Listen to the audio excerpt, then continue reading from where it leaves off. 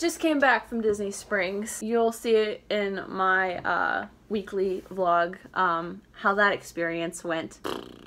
6 hours to go into World of Disney. Oh boy, oh boy, oh boy. But in this vlog, as you can tell, is my feelings going back to Disney. So Disney just recently announced that they're going to be phase opening July 11th, Disney opening their parks. I know they've already started accepting resort reservations. I don't know the details in any of that, as into what parks are opening when, what the hours will look like, what resorts will actually be open, how open they will be as to restaurants, capacities, so on and so forth. What I will tell you is I can assume from seeing how Disney Springs is opening, there's going to be a lot of return times, a lot of, you know, we're only allowing a certain amount of people coming into the stores. We already know from the Chinese resorts opening that that's pretty much how, from what I can imagine, we're going to be opening here at Disney World.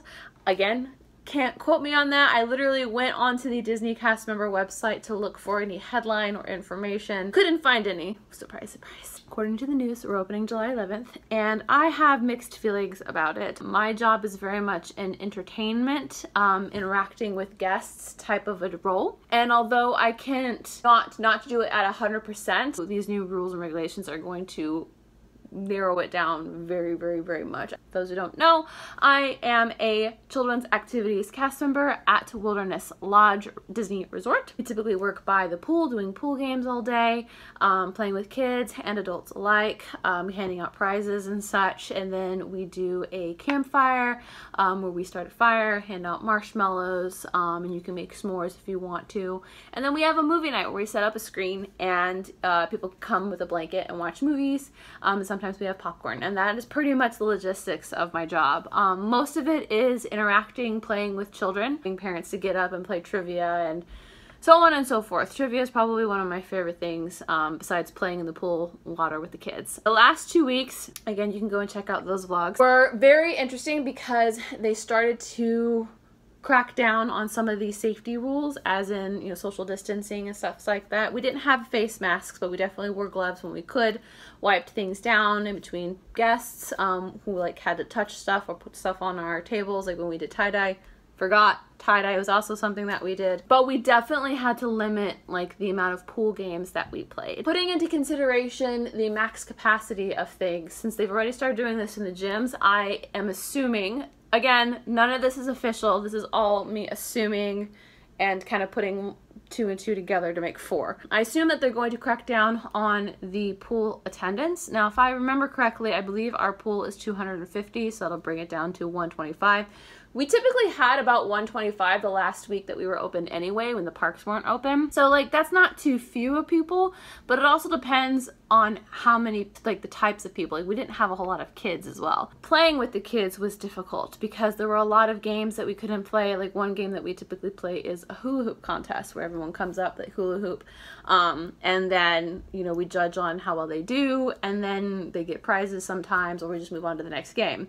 And that was something that we couldn't do because you would have to wipe down the hula hoop after every single kid, and sometimes that's not easily doable. Just kind of cracks down the amount of games. Again, it's not like I can't not do my job, it's just going to make it a lot harder because a lot of the more popular games, a lot of the more popular things that we do, we won't be able to do. I don't know how we're going to monitor campfire, if campfire is even going to be still a thing.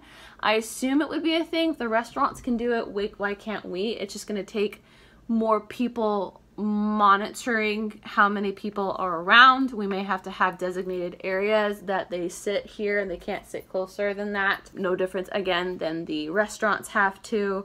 Movie nights probably going to be the easiest thing because it's just a matter of us setting the thing up and we just leave it there. That we have a very large space to do it, so I can't imagine that it would be too much of an issue. I know at Disney Springs they're actually using children's activities cast members to kind of welcome and greet and kind of guest flow people in. And I can imagine them doing the same thing for when the parks open, for when people come in and like getting them through everything. I don't know if they're going to use their own crowd control, because each park has their own crowd control group that has to do their thing for most of the day anyway, so they may just be giving them the task of it. Again, Don't know. This is me guesstimating. This is just me taking my experience working in the parks, working in the resorts, seeing how things are functioning at Disney Springs, because I've been to Disney Springs a lot lately. Also, like I touched on, at Disney Springs, today's the first day that they opened World of Disney and Co-op Marketplace, the only two Disney stores that are open. They're the first to open, and they both have return times, of which were over 6 hours. So if you checked in now, which would have been, or then, which would have been noon, you wouldn't be able to go into the store until 6. I don't know what shows are going to be operating in the parks. I don't know what parades and things are going to be operating in the parks. And just with that, that again ties into my job. Although my job is not entertainment, it is under that category of entertaining the guests. That is my whole job as a whole, and again, it takes a lot of interacting with people. So I don't know what's going to happen. I don't know what my hours are going to look like. I am full-time, so they are required to schedule me at least 32 hours a week when we do eventually open. Also want to tie on to that, I'm going to be so incredibly grateful that I don't have to deal with this whole unemployment thing, and getting it to work and to flow was difficult enough. Like, it was like a month-long process in itself, that I hope getting out of it will be the same. Who knows? We will see. I don't know how a lot of the Disney Spring casts are dealing with all of that. Me being a creature of habit, I've very much gotten used to being at home, having my own schedule of when I do chores, when I play video games, when I do workouts, and how long I take for this, that, and the other thing. And for my anxiety, it has been great.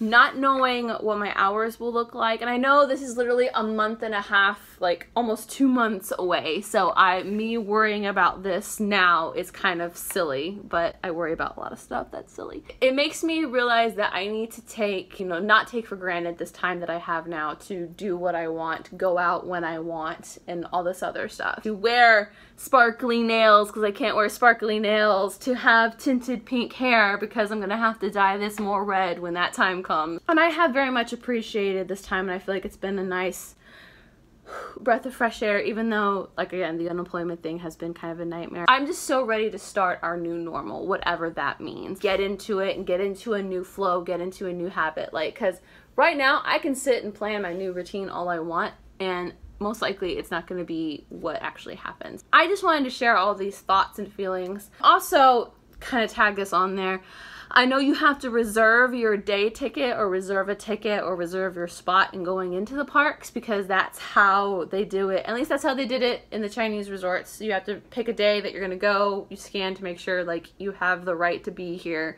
and then you go through the health and baggage check and all that stuff, and then you're in the park. Obviously, they've done that for World of Disney, where you go in, you check in that you're here, and you have you basically saving your spot to come back later. I tried to see if there was something on the World of Disney, not World of Disney, DisneyWorld.com website to see if there was anything there about us being able to reserve tickets or when we'll be able to reserve tickets. Because as a cast member, I do have free admission, but they have put a lot of restrictions down lately for different things, and so who knows if I'll even be able to go to the parks anytime this summer, which makes me really sad, especially since I work in the resorts now. Again, I just wanted to share these thoughts and feelings with you. In my opinion, whether or not we're ready to be open or not, we can't live in quarantine forever. This is my thought. The sooner that we can learn to live in germaphobe mode, which is what we jokingly called it in children's activities before lockdown happened, we called it germaphobe mode, where you wipe everything down and wash your hands a million times. The sooner that we can get used to that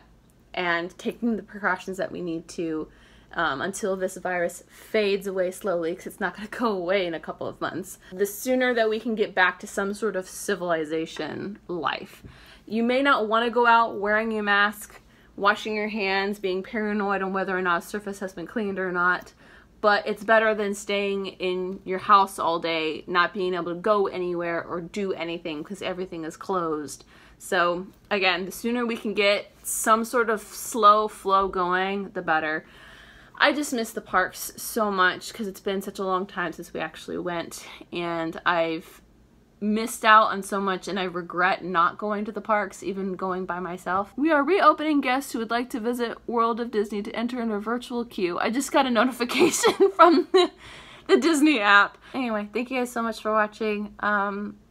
don't get too flustered about this. Don't be too worried about this. I know there's a lot of negativity going around just in general, and let's just learn to forgive, forget, love each other, be kind, be patient with one another, and just accept these new rules. And the sooner we do that, the easier life will be. Anyway, have a great day, guys.